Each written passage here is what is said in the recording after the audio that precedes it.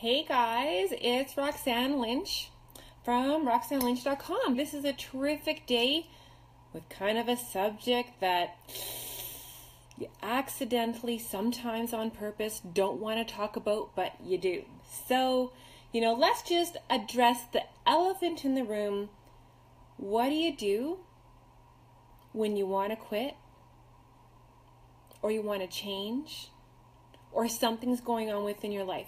So my question to you, and you guys are popping in, is definitely, what do you do and how do you do it when you want to quit with class and you need a little bit of courage? So you guys know that I love to stimulate thought. I love to help you guys think outside the box. I like to shake up the snow globe a little bit. And this subject was actually, my mentor talked about it a couple days ago, but I've actually had several conversations with 2 or 3 different girls in the last 24 hours. So I thought, you know what? I need to share this out too. So I know that this might ruffle some feathers, but this also might give somebody a little bit of hope, okay? So this is kind of a touchy subject. So let's jump into this. So what do you do when you're not happy anymore, okay? And I just want to quickly say that this is my personal opinions. Yes, I've done a little bit of note taken just to make sure I can kind of stay on track. Some of this is by gut, heart, and instinct.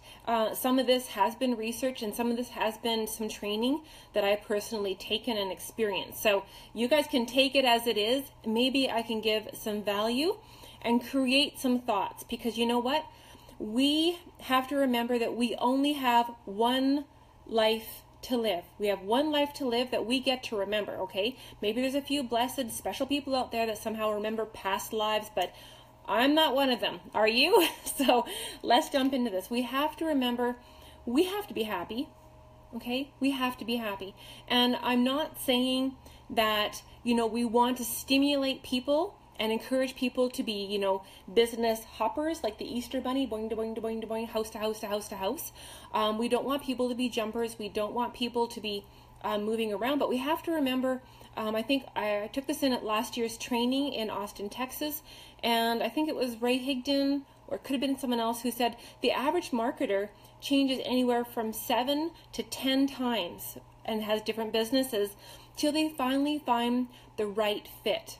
And I think business is kind of like vehicle shopping, okay? And I want you guys to really stop being mean to each other and start being kind, and understand just because someone bought a Honda doesn't mean they're going to drive a Honda for the rest of their lives, okay?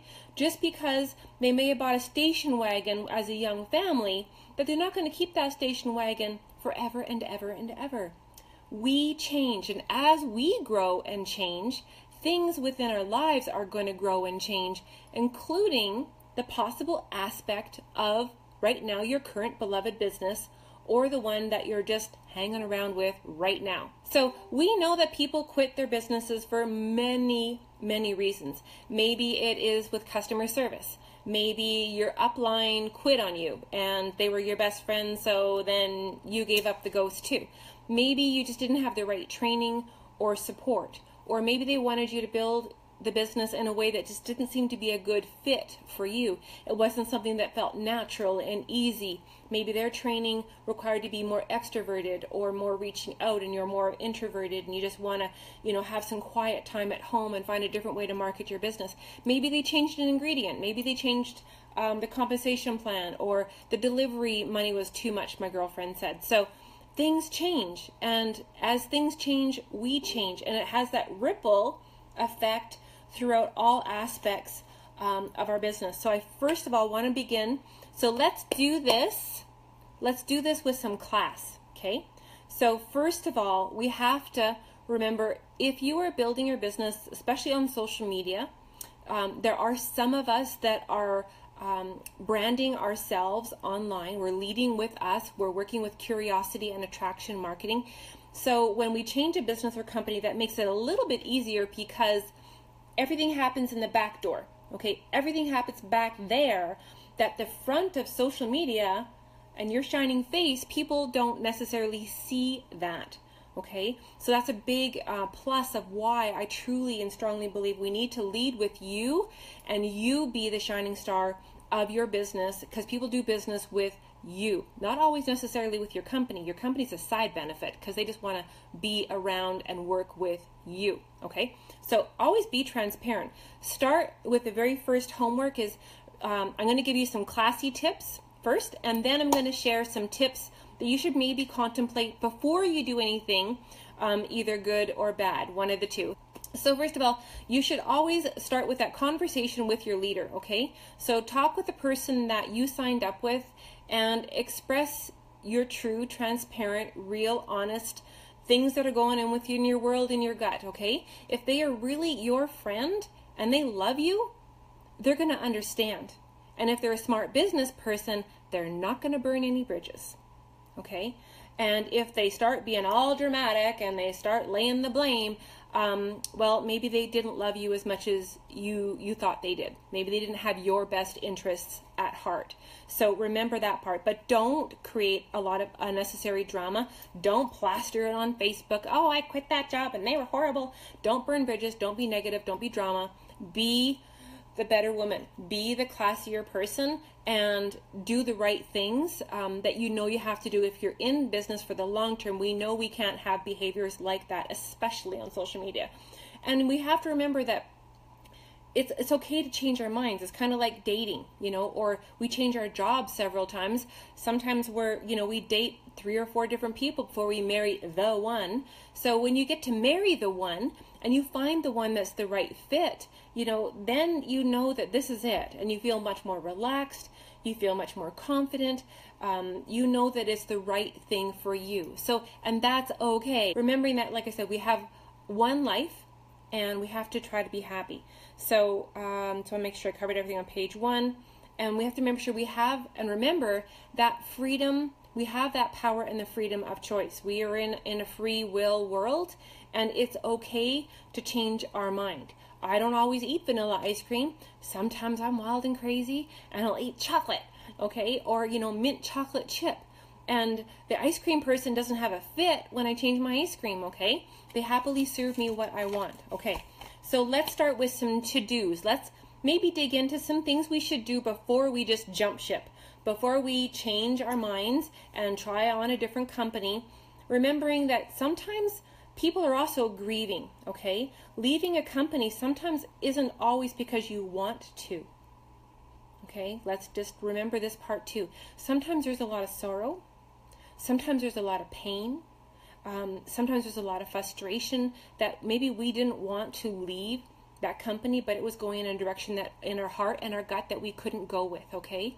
So remember, sometimes people have to grieve a little and take a break before they start something new. They believe in the industry, they believe in this amazing profession, but it's okay actually to take a break. Like I took a break. I was without a primary company, a business, for almost 2 years. You know, I was involved in affiliate marketing. I was invested in developing and educating myself, building some of my own ebooks and like mini courses and stuff like that. But I actually didn't have a primary business, what they call a primary company, for a long time. So it's okay to take a break. So the first homework, and this one actually come from my dad, you know, and he says, with any decision that you're making in your life, Roxanne, I want you to make 3 lists. My dad said, you need to make a list, Roxanne, of 3 things: the good things and the bad things and the ugly things.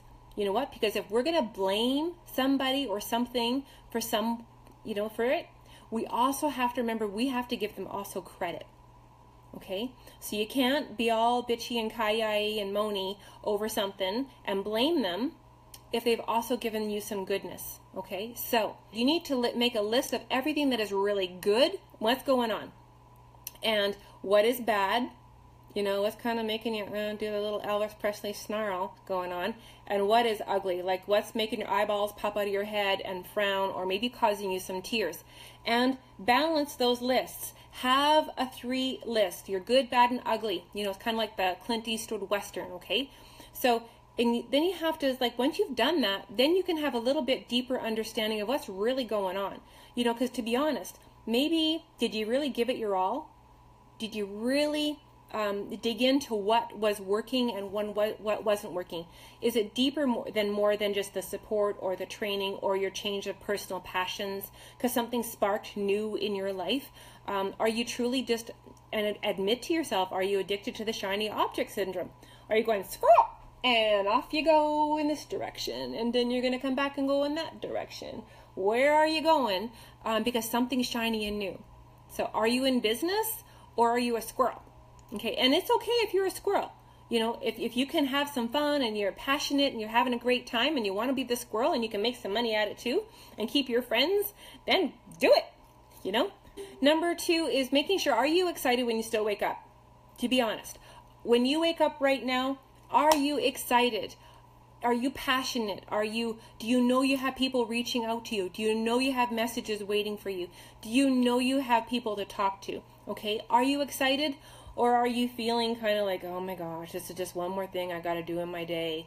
I got to make some posts and share some things and I'm not getting any responses. Like, what's going on in your world? Are you excited or are you kind of like, you know? So the thing is like sometimes different companies have different marketing and business strategies. Are you within a business that is using a strategy that isn't maybe suited for your personality type?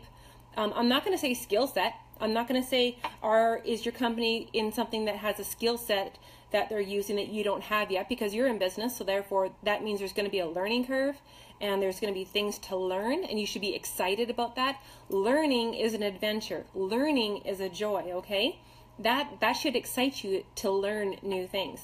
Learning creates challenges and challenges create growth and growth creates change and positive impacts within our life. So if they're working on a strategy that isn't a personality fit, that's entirely different than a skill set, okay? Skill sets can be learned, okay? So, and like I said, that's why I love leading with myself and attraction marketing and creating value, because that creates the connection. What happens on behind the scenes of Roxanne? So that is important, okay? So when you're wanting to do some things, like I said, be transparent, have those deeper connections, be classy, have conversations. And if someone says, hey, you know, are you not with that person anymore, or you're not with that company? You can always say something just simply like, you know what, there was some changes going on and it just wasn't the right fit anymore. And so I've been looking for a while for something that is a good fit for me. Maybe it was the right mentorship and leadership. Maybe it had a better training and support system, or maybe they had a better marketing style that fit within my personality type. Or, you know, maybe I'm going more toward this area of my life because my life has changed. I have some new passions. So it all depends on what's going on, right? So think about that. So anyway, I just wanted to share that out there with you guys because like I said, I've had several conversations in the last couple days with some other girls asking me questions about what's going on within my personal business and asking questions like, you know, what is this all about? Like how can a person quit with class and courage when they want to make a change without being seen as a hopper or a jumper, you know, just, you know, bopping around like the Easter Bunny, okay? It's okay to have change in your life, as long as it is positive and with enough reflection. Those are what I want to share.